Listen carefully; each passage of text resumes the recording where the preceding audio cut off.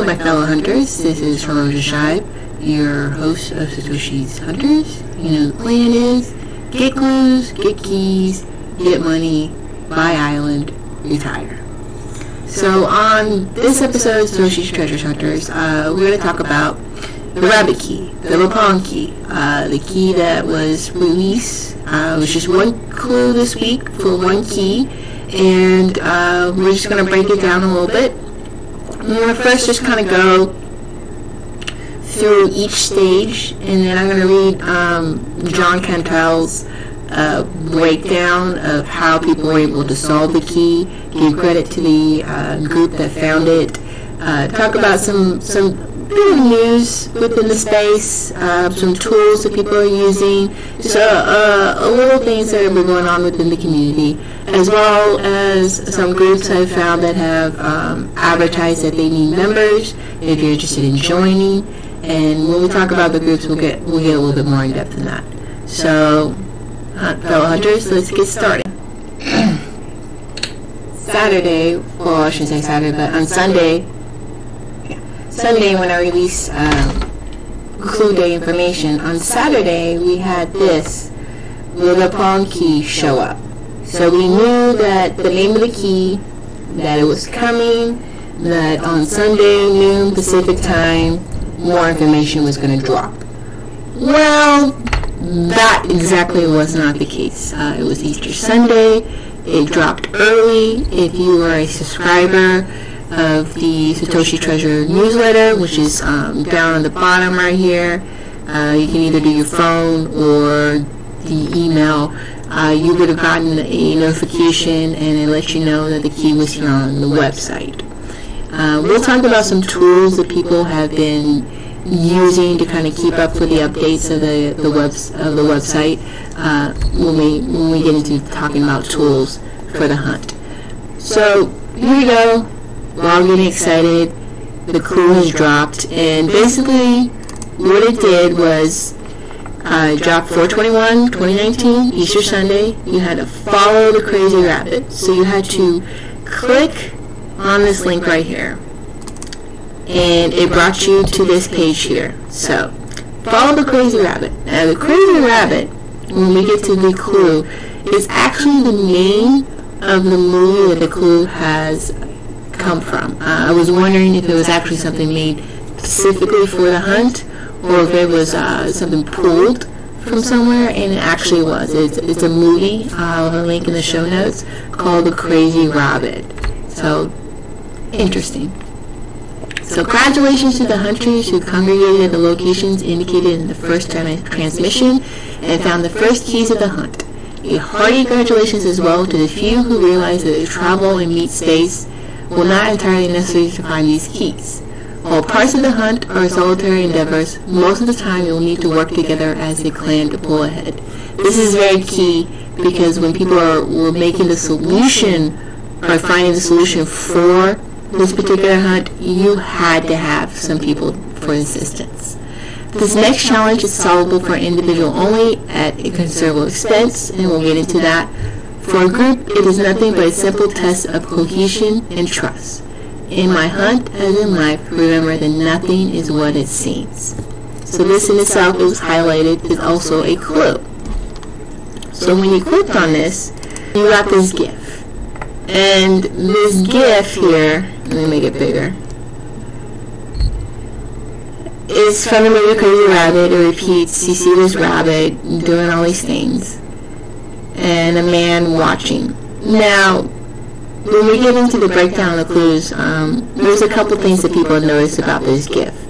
So people watched it, they were looking at it, and went into it. So once they retrieved the clue, and we'll talk about that when we go through John Cantel's breakdown, it led them to this website where you had to insert a passphrase. Well, that passphrase was the J key. So the first key was called the J key, and when you had that key, it allowed you to take the key itself, use it as a passphrase right here, and it decrypted the protected page. So you came here, you inserted the J key, and it gave you this message. The egg hunt is on. The J key slides into the lock with no play, and it turns out the slightest pressure, a soft click as if from far away, comes from the lock mechanism, and it swings open to reveal an empty vault with a scrap of old paper on the floor.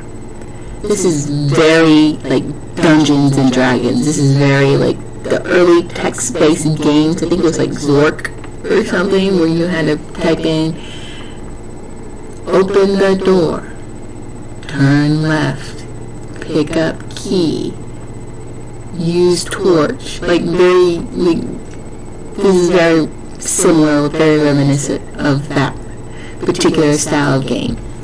You pick it up and you read the careful handwriting. It's time to go and stock up on the eggs for the rabbit. And then it gives you a URL for a website. And that website was for Happy Factory. It had a digital asset where you had to buy this egg here. You can buy with Bitcoin, a credit card, debit card, PayPal, and Amazon Pay. But the Amazon Pay was down, so you couldn't use that. And that was a problem for some people, particularly considering this is a global event, if you will, and not everyone, not all the payment platforms work for everyone's region.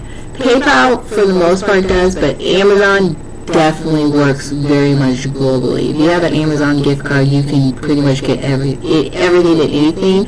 Same thing with iTunes gift cards, but I have not, except for certain sectors of the internet, have not really seen them used as a payment platform.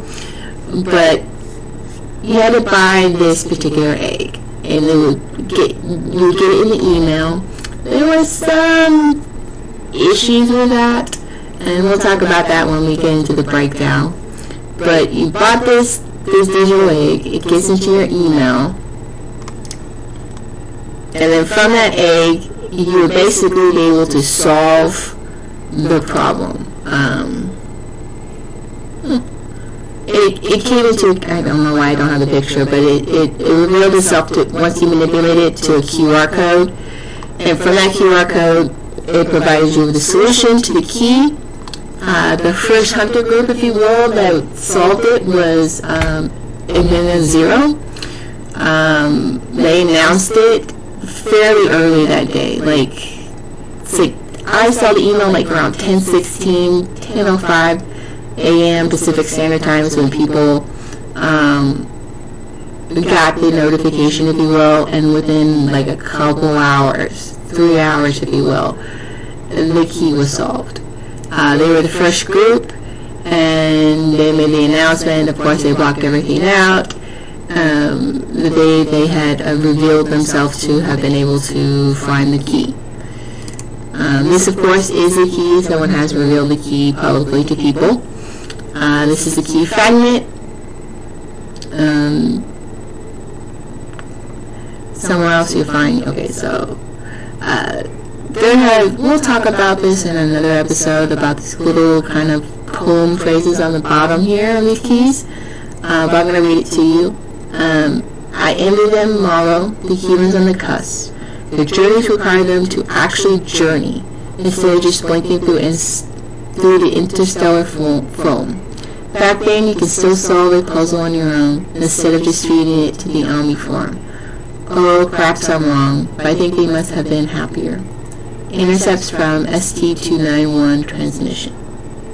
So the key was solved. It was solved really quickly. People had a lot of fun with this, and it was very interesting because people had a strong familiarity about, oh, I know what to do with this. You know how to download the information and to be able to retrieve the key. I'm going to go through the John Cantel breakdown, and then I'll talk about a little bit of, I wouldn't say too much controversy, but people have a bit of a pause when it came to solving this particular key. So, again, John Cantel, he did the first write-up, and he was pretty much the first person to solve the first three keys by using the dictionary brute force to get the passphrases to reveal the first three keys, and he made it public. So let us get into. Hello again. I was not the first to find the key this time. Props to Enigma0 for this one. After seeing that everyone enjoyed understanding how the first clues were solved, I thought I'd provide an explanation for the little pawn key. The second clue dropped early Easter Sunday. The clue can be viewed on the Satoshi's Treasure website. So he goes through here. We already know this information. The second clue contained a link to this GIF, which is a choppy scene containing Bugs Bunny and a close-up of a human face. In the clue, the link is to this GIF that said nothing is what it seems. This was the first hint they were looking at the GIF was probably more than just a GIF. So what you had to do is you had to take this GIF and then you had to download the GIF and basically break it apart. Now, I personally didn't know how to do this. People were saying, oh, there's a zip file there. You had to download it into zip so that way you can get the information. I was like, okay, so I thought if I download and change the GIF, it would turn into a zip, but that's not what it is. You had to actually get a particular program to download the GIF to be able to access this information. So this is what he did. So the first thing I did was I downloaded this GIF so I can analyze it. He's using command lines here. This is a command line that you can use. We get, I think it can be both for the Linux and Windows terminal. The next thing I can do in the puzzle like this is to use a tool called binwalk to analyze the file hex to see what other files it may contain. So he used this particular program that he already had, and this was the output. So right here it told you that there's a text file right in the file itself. So right here it has a text file, which means there's some information. And looking at this, he's using Apple. So you download the GIF, you realize that there is a hidden text file, and then you had to open or extract this text file to be able to obtain the clue from this clue in itself. So he breaks it down. He says he can clearly see that the GIF has a zip file. The next step was to extract the zip file from this file. He used this program, binwalk, to be able to do this. These are the command line codes that he used to be able to do that. This tells the binwalk to find the zip archive. He was able to extract it. This was the name of the file, and the file gave you the web address, which again links back to the website. So a lot of these keys are going to link back to the website. And you had to use the J key to open the lock. We know from the previous puzzle that the J key, and this is the key, so you insert it here to the passphrase. Again, it led to another page, which is the egg hunt is on, and you had to go to this particular website. When you visit the project page for this, you'll see the next clue. This is a digital egg that will be delivered to your email box at a rapid speed by a fleet of delivery rabbits. There are 8 limited edition versions of the egg, and a surprise awaits anyone who can put all of them together. All revenue from the egg sales will be converted to Bitcoin and sent to the hunt pot. This is the first clue where being in a team appears to be very helpful. This suggests there are 8 secrets that we need to collect from buying eggs. It is not clear if each egg you buy guarantees a unique secret. Unfortunately, this part of the puzzle cannot be played again as the eggs are sold out. If you don't have enough eggs or have teammates to help you out, you eventually start receiving your secrets delivered to the email address you use at checkout. And after gathering all 8 pieces, you're able to fully reconstruct the egg image, which is this QR code. Now, this is where a little bit of a come out forward, if you will, a controversy. People are like, why am I paying to receive this egg? Some people are a little, especially considering it's like debit and credit card information. Who gets that information? Even if I were to use, Bitcoin, do I want to spend my Bitcoin for this? There was that. The other thing was it took a while for people to receive their eggs. think there was like a delay of an hour, if you will, from purchase to receiving the egg for some people. So if you're like really quick and were able to get there first, I guess you can say you were the first in line. There might have been some issues of, maybe a bit of an overload, if you will, for everyone trying to purchase and buy these eggs. The other thing was, like, some people saying if you bought multiple eggs, there was a bit of a delay, but if you just bought one, it came a little bit quicker. So that was a weird thing. And plus, again, the Amazon Pay, you weren't able to use Amazon Pay to pay for this egg, which for something that's supposed to be global, that's, for that to be down, I can see that being a bit of an issue. Some people enjoy the fact that if they were the first ones to find this, that they would be able to receive, I guess, the Bitcoins from this. But people are like, well, why am I paying into this? This is again, it comes to, whole trust and verify. People are really insistent on wanting to know the Bitcoin address to verify that there's actually $1 million Bitcoin somewhere in an address, that value, the USD value. Eric Martin says that they are working to do that because they did have the Bitcoin address as a clue, and they still want it as a clue for a key. But they want to do some signatures and making sure that they validate that they actually do have the ownership of this particular Bitcoin, and people can trust that this is something that they do possess, and that there is an actual price. So some people were, like I said, there was a little bit of knuckle. I think it simmered down a little bit. It wasn't really too much money, 178, but it still was like a hesitancy, if you will, for some people about purchasing something for this. And if you scan the QR code for the following message, it says,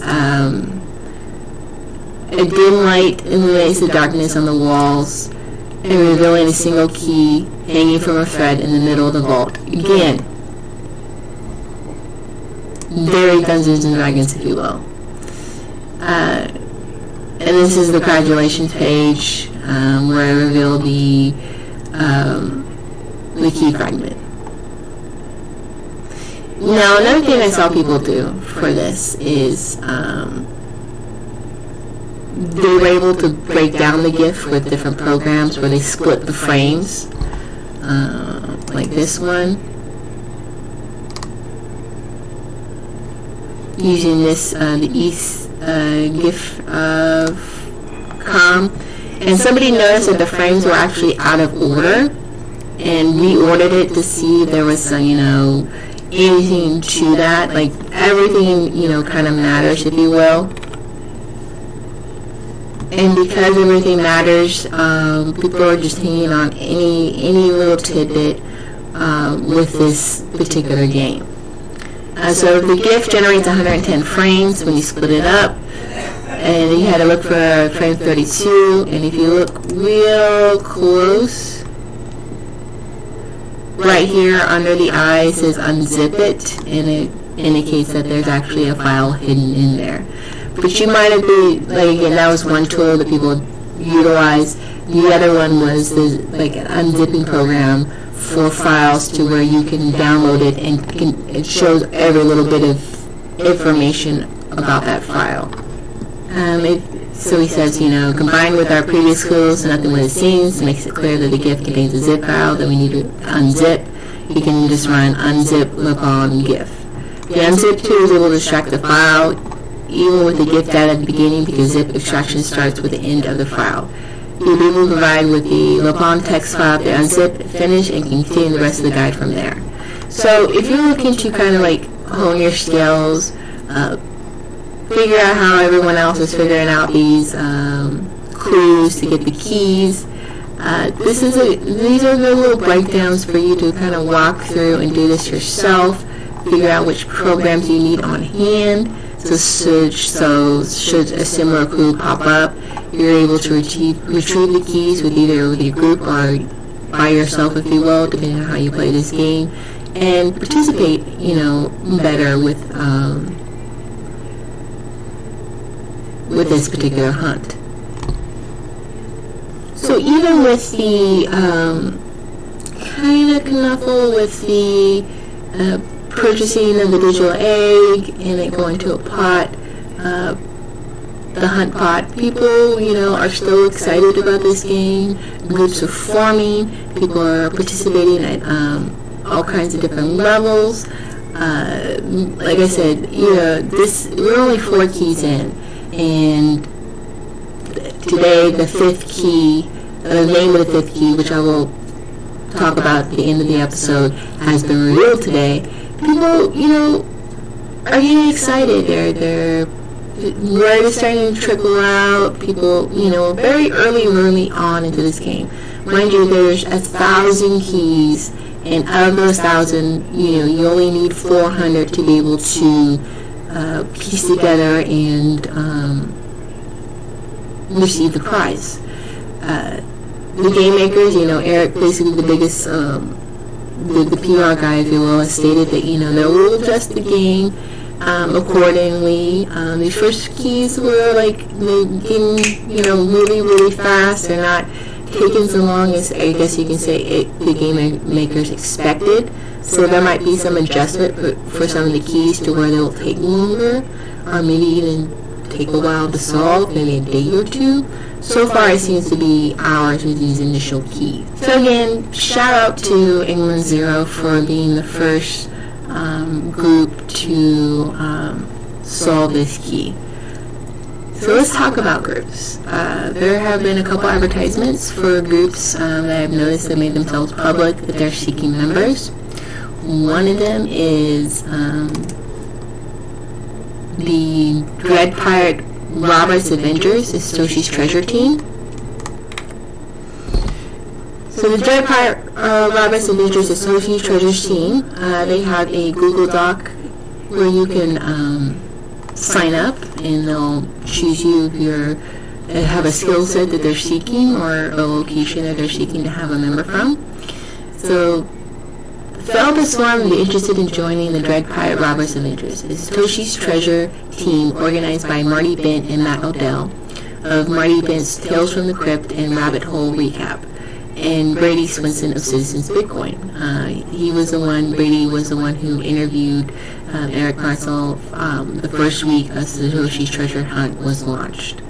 The Dread Pirate Roberts Avengers will donate 10% of any prize our team wins while playing Satoshi's Treasure to free Ross Ulrich. If you're unfamiliar with Ross Ulrich was, he went by the handle Dread Pirate Roberts. He was the one of the creators and founders of the Silk Road Marketplace, which was a darknet marketplace that allowed for the trade of drugs and illicit materials.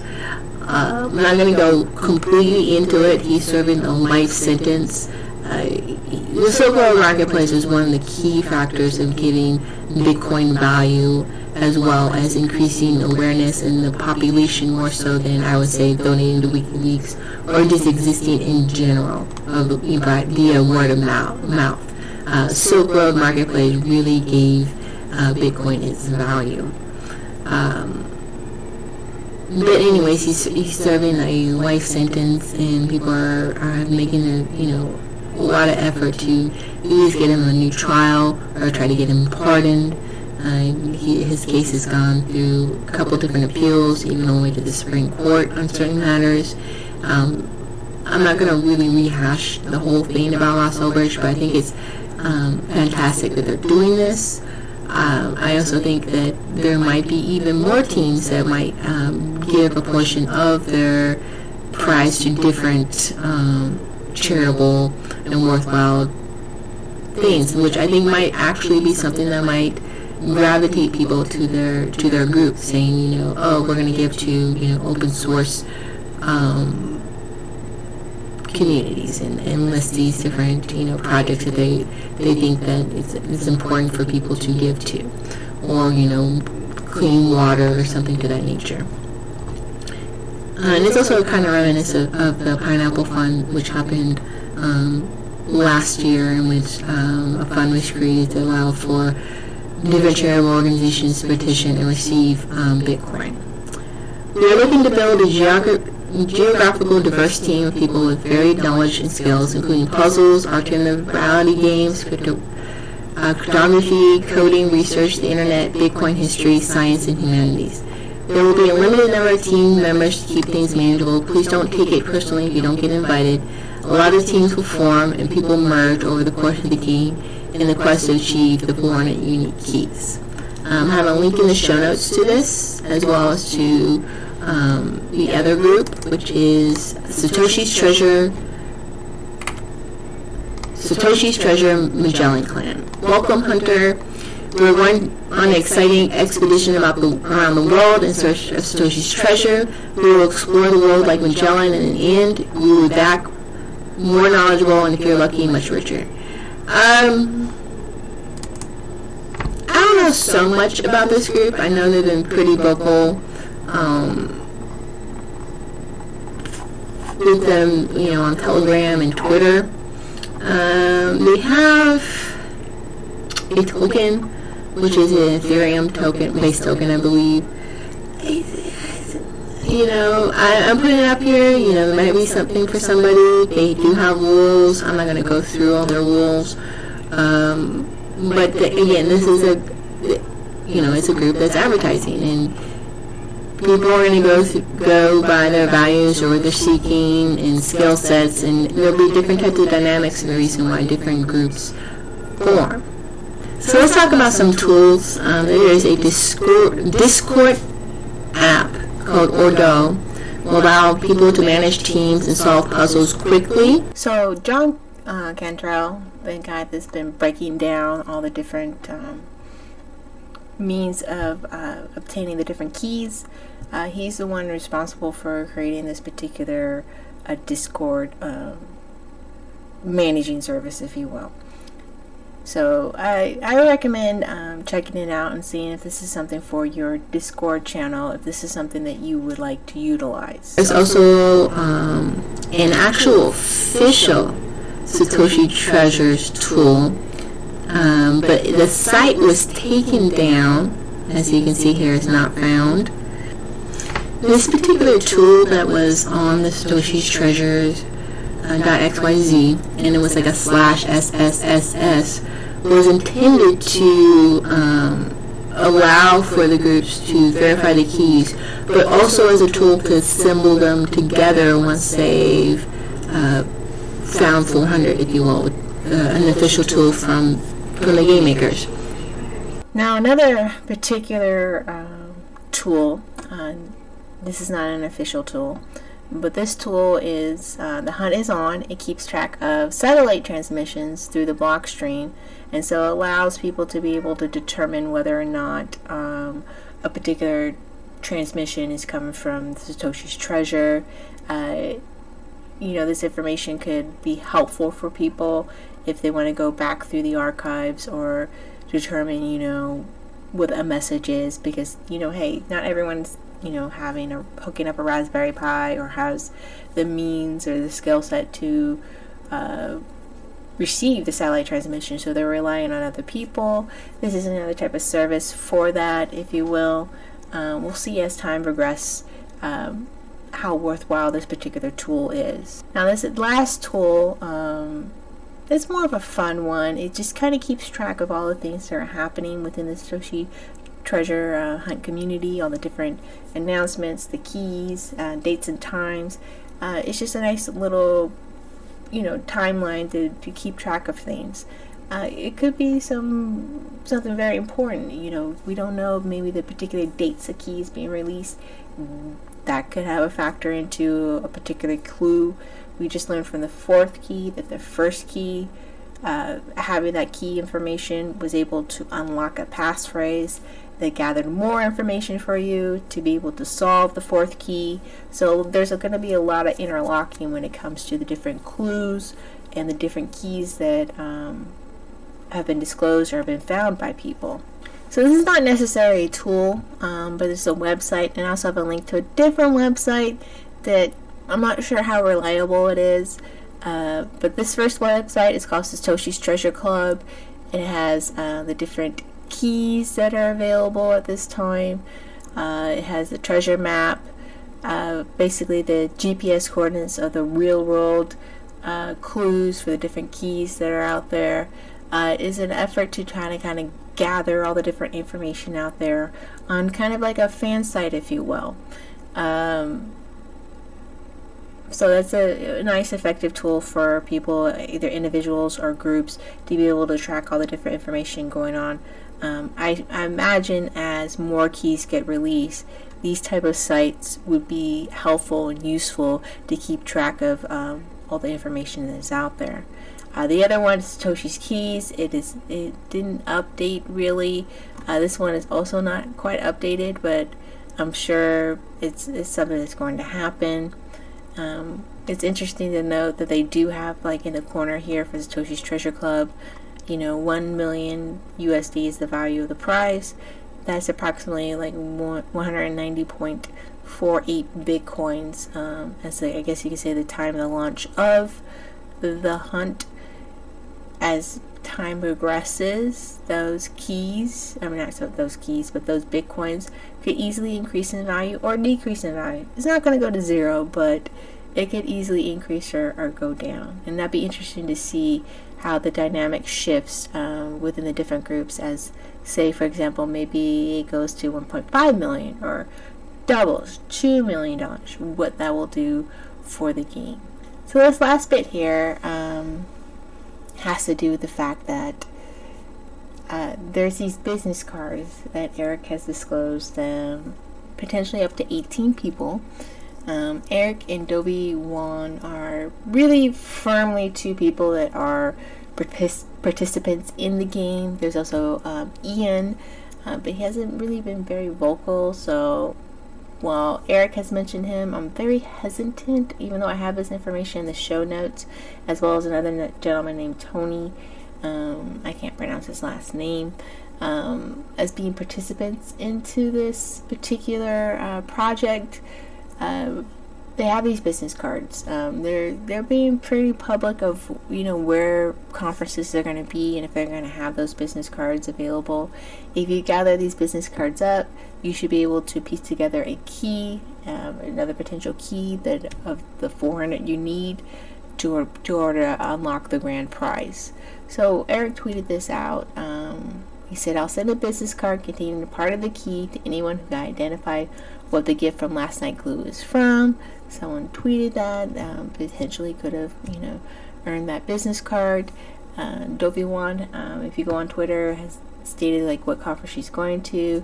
She says she will have some of those business cards if people want to greet her and meet her. I believe Tony has said the same thing. So I just caution people when they're going through LinkedIn and Twitter accounts to try to figure out who potentially could be part of the group that have these business cards, that not to harass people, to be polite as possible. Either they have the cards or they don't, and you're gonna have to take their word for it. I would just focus on the people that publicly stated or have affirmed in some manner that they are part of this group before really going after people and stuff like that and trying to get business cards from them. So I have some So I have links in the show notes to some recent media. This is a past thing, but it kind of got retweeted about Eric Meltzer. He was interviewed for a podcast. Be interesting to just kind of hear. The podcast is called The Flippening. Just kind of hear what he thinks about cryptocurrencies, Bitcoin, and being in the space. There's a news article that's much more recent. And kind of breaking down, his thoughts about the game, what to expect from the game, and clues and keys and things of that nature. I wouldn't say you have to read between the lines, but I would, try to keep track of the media. He is the PR guy, so you have to kind of keep track of him on both Telegram, Twitter, and any kind of media outlets to potentially garner or gain some insight about potentially any type of clues and keys that might be disclosed. And here we have what I like to call like kind of a debunking or disinformation segment. So I'm going to read this message. It kind of is self-explanatory what happened, but there was a bit of a kerfuffle earlier, and out of this knuffle, if you will. This misstep by this person, it wasn't intentional. We got something positive happening for the community. So here we go. This came from the Blockstream satellite service that initially, broadcast that the hunt was happening. So using that same service, this individual did this, and it's very easy to use the Blockstream service. You don't actually have to have a satellite or a satellite receiver. You can just go to their site, type in your message, whatever you want to type or send out there into the world, and just pay the invoice in using the Lightning Network. So I'm sending you this transmission to thank you. A huge thank you to all the people who took the time to read my previous transmission, to receive it, and to relay it on Twitter. I am a hunter, but I'm also an Earthman, and for the first time in history of mankind, we can send a message to the whole world and the surrounding area by satellite. We can free ourselves from censorship and borders to deliver a message. It is the message that counts, not just the sender. This is why I send it under a pseudonym, and I'm not here to feed an ego trip. People of the world, appropriate this technology for you. Let's go back to hunting. First of all, the message N291 was sent by me. I thought maybe sending it would activate a smart contract or something. My intention was not to send a hoax. So we'll talk about smart contracts and some other kind of like cryptographic terms that people utilize when discussing this game. Just kind of have a understanding of the vernacular. My intention was not to send a hoax. That's why I personally apologized to Eric. I saw afterwards that some people thought it was an official Satoshi's Treasure transmission. Sorry if you wasted your time because of me, and I apologize. Secondly, I'd like to relay to the people who received and relayed my transmission in 294 on Twitter. And then he lists the Twitter users. Massive big up to Blockstream for the technology implemented and for the retweet. So, this is Blockstream's technology. Anyone can use this satellite transmission service, if you will. It's not just for Satoshi's treasure hunters, so people need to understand that. If you're an okay, so of course, big up to Satoshi's treasure staff and all the hunters of the world. If you're an isolated hunter, I offer you to join the EV Satoshi Treasure Clan, which is on Discord. I'm actually a participant in this clan as well. Only you have a little chance of success, but above all, you can deprive yourself of enormous sharing of knowledge and beautiful encounters. Let's discover cryptographic keys together. You're Satoshi Treasure, we are Satoshi Treasure, I'm Satoshi Treasure, Indiana Jones is Satoshi Treasure, Sasha is Satoshi Treasure, Sherlock is Satoshi Treasure, Neo is Satoshi Treasure, and Satoshi Nakamoto is Satoshi Treasure, and I hope he fucking has it. Share this message on Twitter as our staff friends see our dedication as Hunter. And then he gives his username, and it was transmitted April the 23rd. So because of this and a couple other things, and assistance, pretty much like a vocal insistence by the community, Eric has stated that he's going to, the Satoshi Treasure game makers, if you will, are going to start signing any messages and transmissions they send with the PGG key, that when they do disclose the Bitcoin address, that they're going to verify it and sign it, so people know that any information coming from them is from them and not a hoax, not a scam, not disinformation or anything like that. And so again, we're just 4 keys in with the 5th key name disclosed today. Still very early on, but because of these small missteps, we're having some changes into how the game is being done for a positive thing. It's not a very negative thing or anything like that. It's just sign, verify, and making sure that people know what is legit, what is a real transmission, what is a real message, what is a real clue for a key. And here is a bit of fan art that Eric tweeted out. Someone had taken the pawn key egg and made this really cool looking puzzle painting. It's actually kind of very pretty. And here is the name of the 5th key that's been disclosed.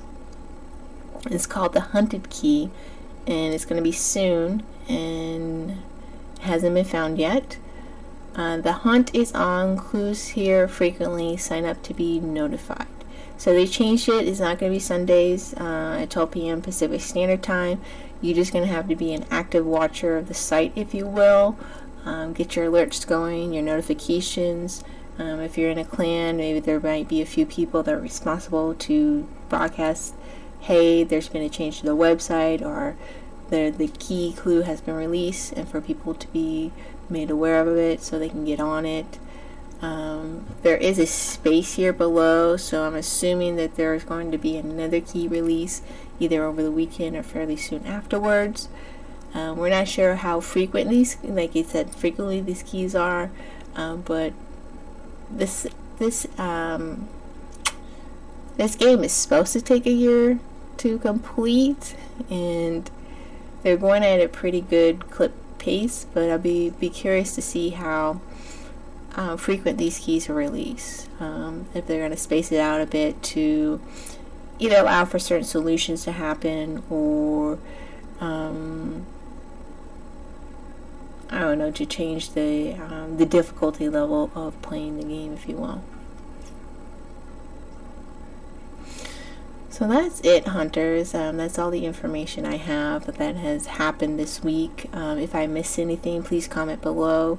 If you are a part of a group, or if you're looking for a group, or if you're international, I've mostly found, because I'm in the States, American-centric based groups, if you will, but I'm very interested and fascinated to know who's forming in China, Russia, India, anywhere out there. If you're looking for a specific type of person with a skill set or location, my email is right down below in the show notes. It's satoshitreasurehunters@protonmail.com. You can email me, and I can put it in the next video as soon as I'll be making the hunted key video. As soon as the key has been disclosed, I can put it up for you, or the next time, the following week, when I do a weekend review, I can have that information out so that people are aware that you're looking for somebody for your group. So until next time, hunters, I'm hirojashibe. This is Satoshi's Treasure Hunters. You can find me at Twitter at hirojashibe. Please like, subscribe, and share, and just give your thoughts down below in the comments. To the hunt.